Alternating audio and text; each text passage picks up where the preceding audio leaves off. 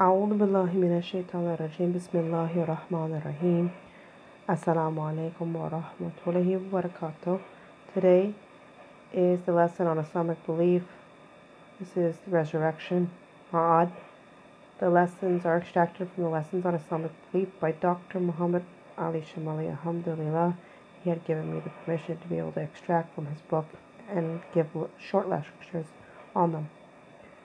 Bismillahir Rahmanir Rahim. These classes have been extracted from the book Lessons on Islamic Belief by Dr. Muhammad Ali Shamali. These lessons here are a brief overview of this book, and I highly recommend getting this book for additional information. This book I personally will be getting again for each of my children, and I believe that these aspects of our religion are crucial and fundamental to their education. If anyone is interested, I am providing links at the end of the series of more in-depth discussion on the book with Dr. Muhammad Ali Shamali, which is found on YouTube. Resurrection, or Ma'ad. In Quran, the belief in God as the one creator of the world and the belief of resurrection are the main beliefs of every divinely revealed religion.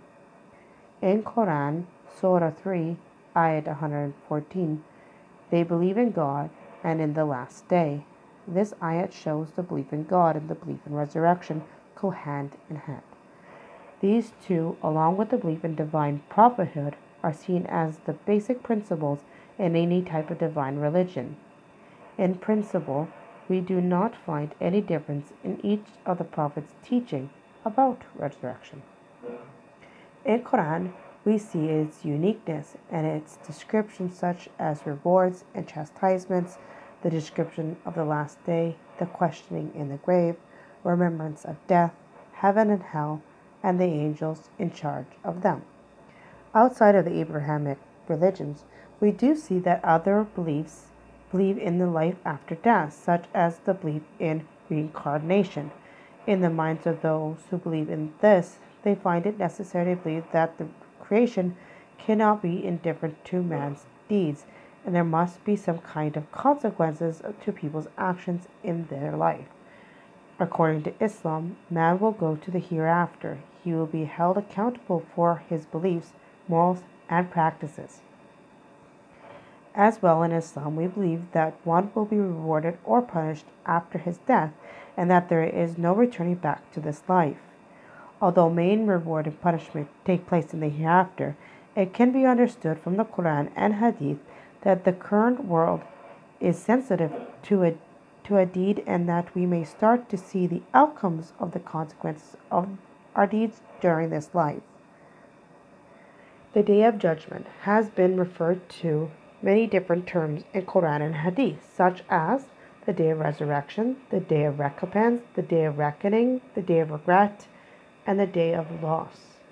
One misconception that one may have is that the body, when buried, decayed and becomes nothing, so even if God recreated their body, there wouldn't be a resurrection. That would just be another life, or no life at all, after we see that in Quran, Surah 32, Ayat 10 to 11, they say, when we have been lost in the dust, shall we then be created anew? Rather, they just believe in the encounter with their Lord.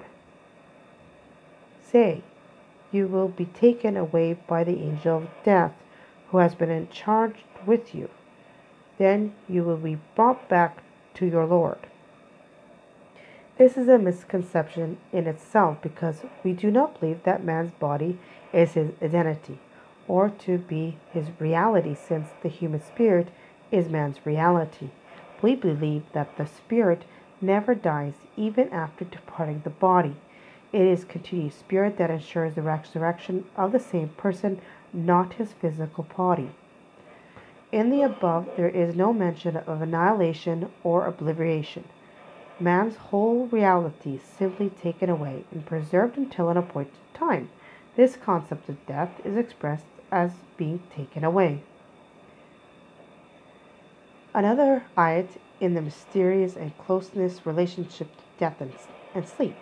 The way we sleep, and then dreams, especially true dreams, and then we awake after. It deserves great attention.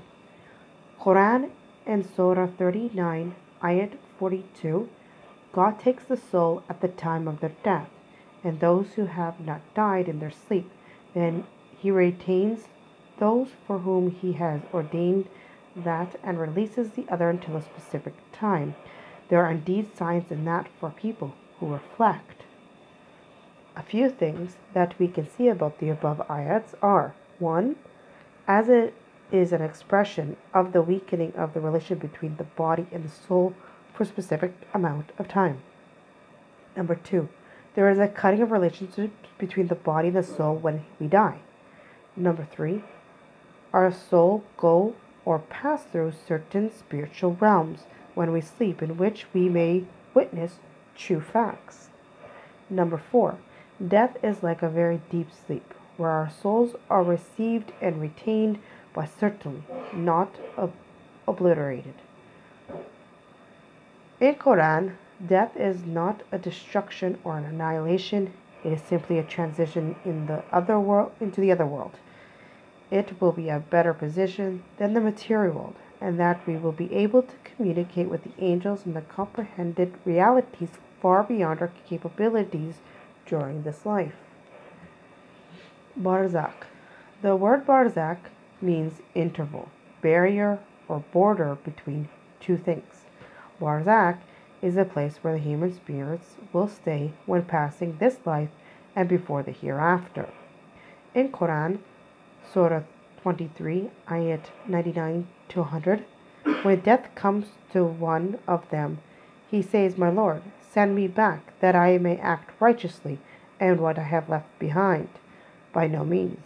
These are mere words that he says, and ahead of them is a barrier until the day they will be resurrected. It is a link to our world in that people therein will be treated accordingly to how they lived in this world. The consequences of their deeds will form a bliss or suffering. This will happen immediately after death. Ayats talking about this type of world is in chapter or Surah 16, Ayat 32. Those whom the angels take away while they are pure, they say to them, "Peace be upon you. Enter paradise because of what you used to do." Another ayat is Surah 36, ayat 23 to 27. He was told, "Enter paradise." He said, "Alas, had my people only known for what my Lord forgave me and made me one of the honored ones." And again, another ayat in Quran, Surah 40, ayat 45. A terrible punishment besieged Pharaoh's clan, the fire, to which they were exposed morning and evening. And on the day when the hour sets in, Pharaoh's clan will enter the severest punishment. Imam Sadiq alayhi salam explained the verse, saying that the beginning refers to the punishment in the barzakh, since exposure to the fire in the morning and the evening, and applies a dimension with time, and we know that barzakh does have time with its own laws of time proportionated to the dimension it is in. However, the day of judgment is timeless, so the second part of the punishment refers to the punishment in the fire, in the hell. Questioning in the grave.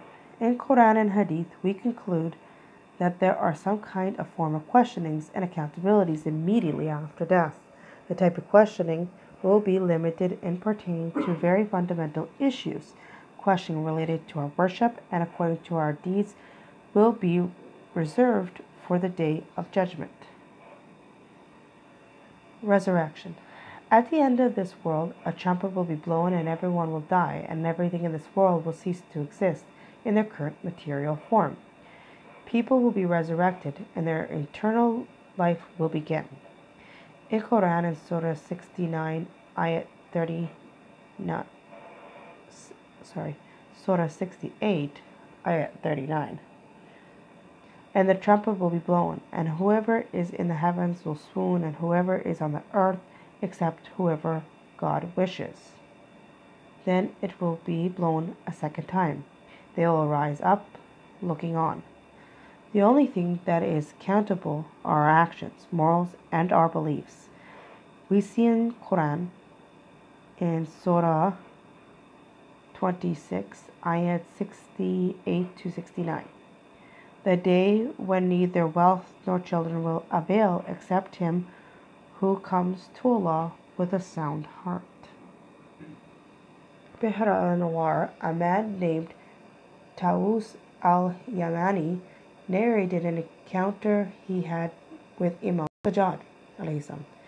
He says that he was following the Imam and watching him at night while he prayed and circumambulating the Kaaba all night, in order to witness how the Imam worshipped and prayed.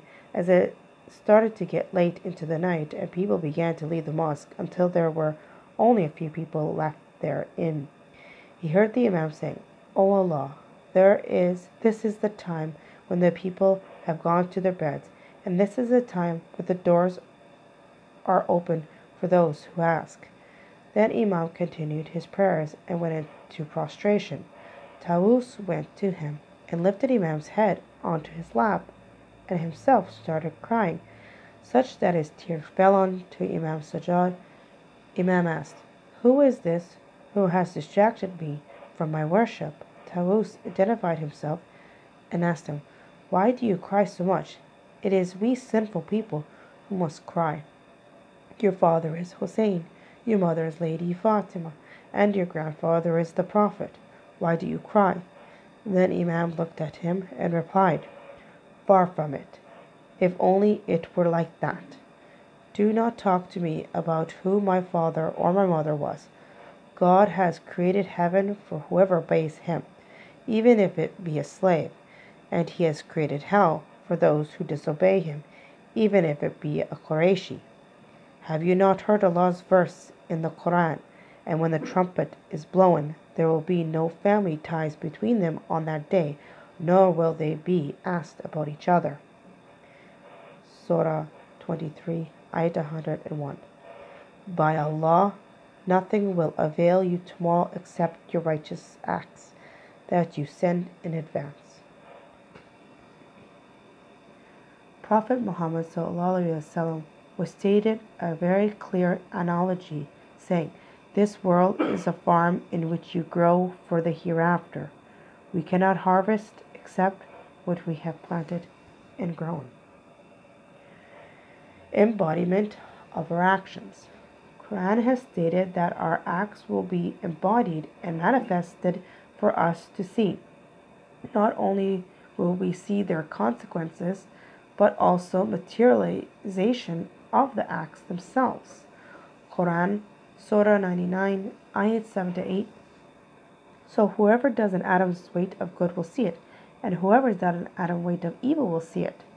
Surah 3 and Ayat 30. The day when every soul will find present whatever good it has done, and as to whatever evil it has done, it will wish there will be a far distance between it and itself. Quran, Surah 18, Ayat 49. And they will find present whatever they had done. Surah 86, Ayat 9. On the day when the hidden things shall be manifest. Good deeds of the faithless. Common question asked is, what will happen to those who do good deeds but do not have faith? Briefly, we can answer this question by saying that God, in his divine justice, will take into account every good deed depending on the people's good intentions. Some people may have the intention of getting closer to God, but there might be people whose intentions may not be to get closer to God, but may have been to help someone or be generous out of a goodness of their hearts or conscience. This is also appreciated, and God will, of course, treat them differently from people who not only did not believe but acted wrongfully or were criminals. The eternal heaven is not the only reward. Barzakh has its own rewards and punishment. There are many different possibilities. Whether or not God will send them to heaven, there remains a possibility. As long as they believe in God and the resurrection and have sincerity in their actions, they may go to heaven. In Quran, Surah 2, Ayat 62, it says, "Indeed, the faithful, the Jews and the Christians and the Sabians, those of them who have faith in God and the last day and act righteously, they shall have their reward with their Lord, and they will have no fear, nor will they grieve."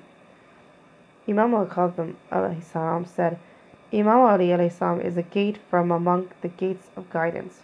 Whoever enters through his gate is a believer. Whoever exits from his gate is the disbeliever, and whoever neither enters it nor exits it is considered among those who are still in hope for God's final judgment. It is a good conclusion to hear that entering into heaven is not up to us to promise or to make a judgment about, nor is it something to be bartered as an accusation. Rather, it is a pleasure of the Lord of heavens that it is to be sought, and the truth by which one may lead one's life for the sake of his good pleasure. This is the YouTube that you could write down, and then you would be able to get the full lectures in full details by Dr. Muhammad Ali Shamali, and you'd be able to understand it a little bit more in depth for those who are interested to watch. It is lengthy, it is in 10 parts, but it is very good. And also, I do recommend the book if you're not able to watch the lectures, and even if you do watch the lectures, it's good to buy the book and be able to read it. And it is a good enough book that even youth can read this too. Inshallah, this will end the lesson. Do make a special dua for the hastening reappearance of Imam Zaman and those around the world being oppressed. Assalamu alaikum wa rahmatullahi wa barakatuh.